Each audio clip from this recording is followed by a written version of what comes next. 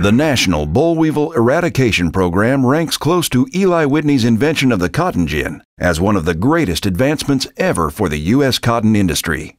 This federal state grower cost share program has helped thousands of U.S. cotton growers become more competitive and has been a plus for the environment. A little more than a century ago, the boll weevil migrated from Mexico to the U.S. and spread rapidly throughout the cotton belt. Since then, it has been acknowledged as the single most important cotton pest and has cost America's cotton producers more than $15 billion from yield losses and costs to control the insect pest. Boll weevil control required multiple insecticide applications throughout the cotton growing season. Unfortunately, these insecticides also reduced beneficial insects that provided natural control of other cotton pests, thereby increasing the chance of other cotton pest outbreaks.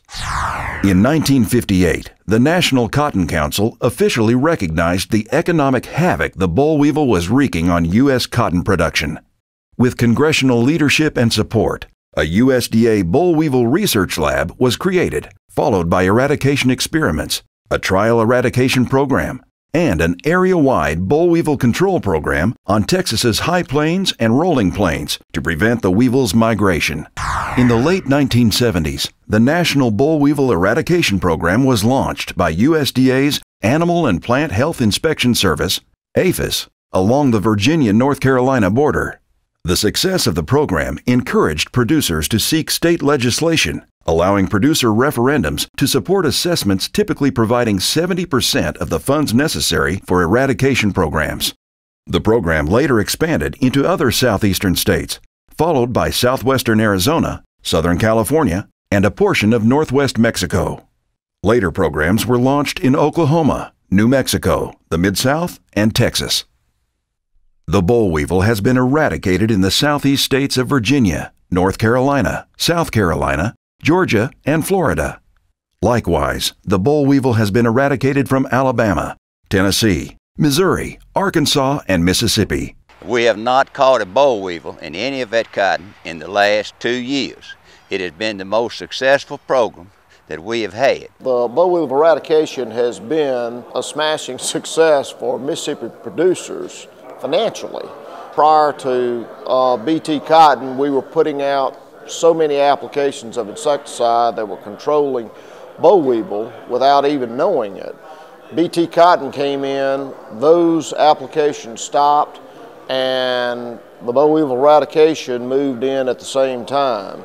It was a seamless transition. It's a whole different game as far as not having to manage and spray and spray and spray. We just don't do that anymore. I'm in an urban area, so by not having to spray boll weevils, then I don't have complaints from the city people. It was a very successful program. We had some issues that were because of our irrigation practices that made it difficult to eradicate, but we managed to get through that and got over all that, and turned out to be very successful, and all the growers have benefited from this eradication program. There are some parts of the belt that really have very little spraying to do, so we're doing a whole lot less spraying than we did in the past. Beneficial has been able to take over and save that pesticide load in the environment. So everybody gains, not only the grower, but the general public also.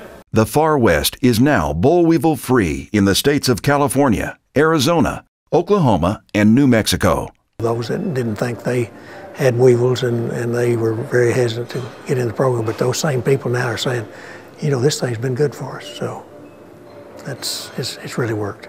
And the problems we've got in South Texas now, we will work those out too.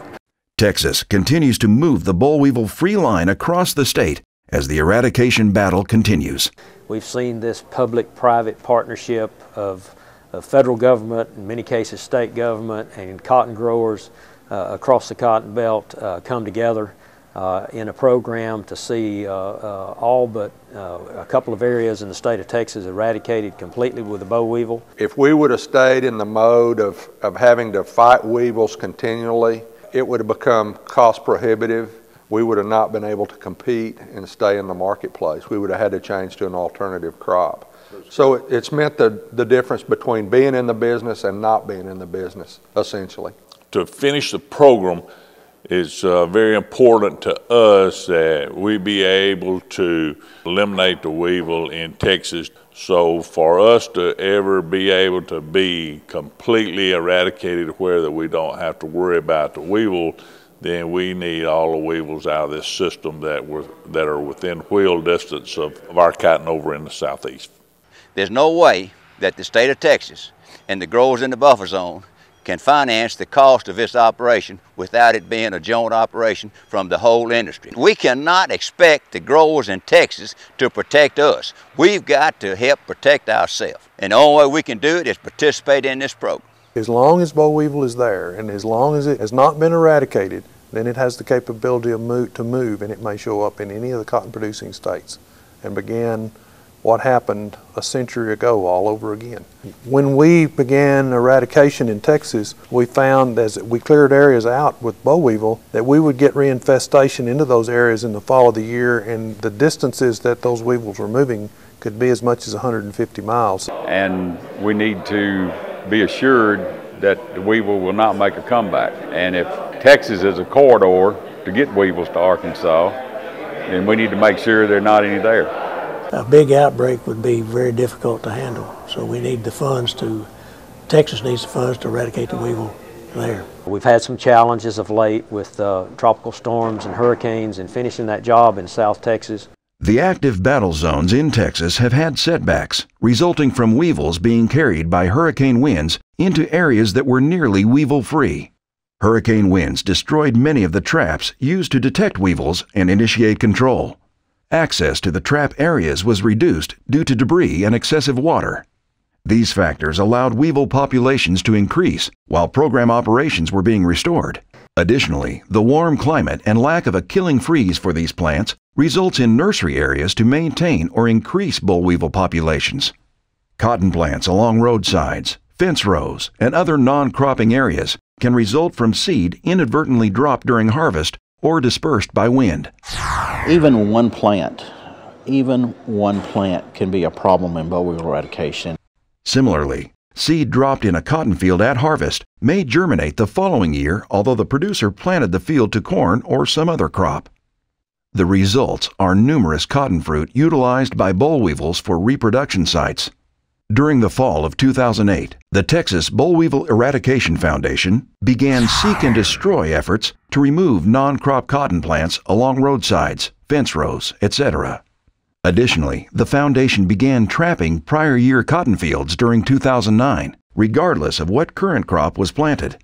These efforts, along with support and active assistance by producers to remove any non-crop cotton plants, have advanced the eradication line. The goal is to eradicate the boll weevil from all cotton-producing areas of the U.S. and adjacent areas of northern Mexico. Producers have passed referendums to support the advancement of the program. Coordinated efforts with Mexico's program enhance the successful progression of both U.S. and Mexico toward a weevil-free status. There's enthusiastic support in Mexico from the growers for the programs, and they've, with minimum resources, they've been able to accomplish a lot. The successful completion of boll weevil eradication in Texas is vital to avoid weevil population growth that would spread throughout all cotton-producing states. So it's really important that we get the job finished, so we don't face that threat for every year that weevils could move into someplace and recolonize and start that loss all over again. It's been a tough road, but it's been one that we've methodically worked and continue to keep the pressure on the weevil. Boll weevil eradication is accomplished by a combination of tactics, including trapping with the use of pheromones, destruction of harvested plants to reduce overwintering, and insecticide applications when needed. Trapping also is the key element in monitoring for reinfestation and to determine necessary insecticide application. Anything like this, whether it's equipment or new methods of doing things, they're all, and this was the same thing with boll weevil eradication. The first thing I'd hear, it won't work, and it does work. Historically, producers have paid 70% of the program's operational costs. Federal funds covered the remaining expenses, including overhead and capital equipment. There's a lot of money been spent from both sides, and we surely don't want to have to go through this again. It's been a very successful program. When you go 2 years and hadn't caught a boll weevil east of the Mississippi River, that's unthinkable. A lot of family farms and farmers can continue to stay on the land and produce a fiber that is in demand worldwide. It's been paramount in keeping growers in business, in the business of growing cotton. Operations, oversight, and administrative services of the programs are provided by various regional grower or state grower managed eradication foundations. APHIS manages federal program activities and provides technical assistance for cooperating grower organizations. And it's been an excellent, I think, investment by the state legislature to keep this program on sound financial footing, which it's questionable whether we would have been able to continue the program without their funding. So it's been paramount in keeping us up and running and on good physical sound footing. Societal desires for a reduction in reliance on insecticides, coupled with economic constraints forcing producers to minimize economical yield losses to insects, are both met with the Boll Weevil Eradication Program. A dramatic reduction in insecticide applications has been documented for weevil-free states.